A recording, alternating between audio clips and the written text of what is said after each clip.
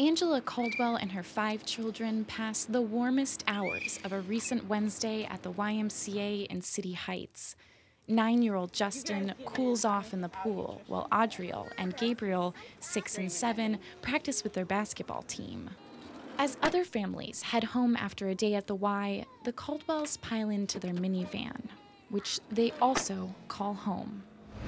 5 years ago, if you had told me that this is where I would be, I would have been devastated.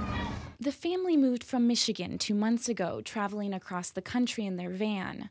They came to San Diego to be closer to Caldwell's ex-husband and father of her children.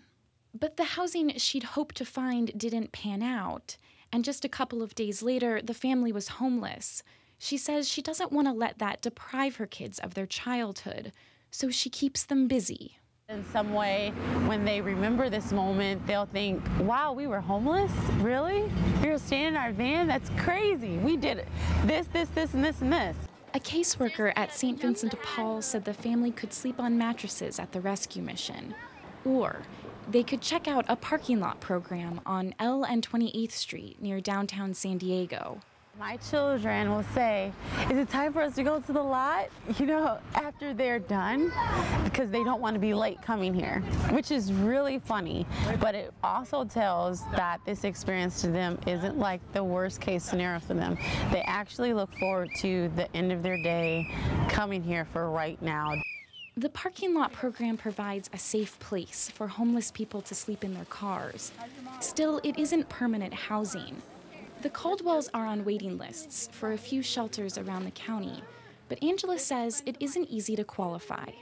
Like some shelters that are for women and children only allow 1 or 2 children, 2 at the max.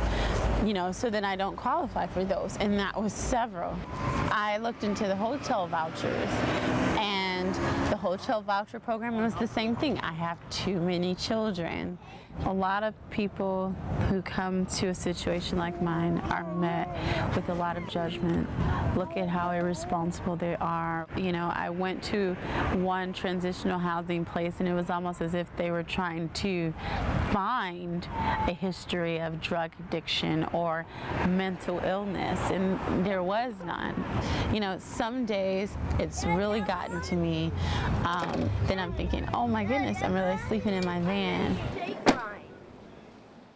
5 years ago, my son had cancer, and in the hospital with him, I was always just wishing for better days. I was always projecting that in the future I could give him a normal life.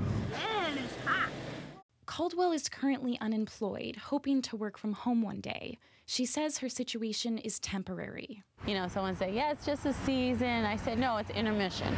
You know, we're out getting popcorn right now. Then you go in and you're going to see the rest of the show. And I'm going to have a grand finish. As the street lamps flicker to life over the parking lot, the family climbs into their van for the night. Tomorrow, they'll get up and start it all over again.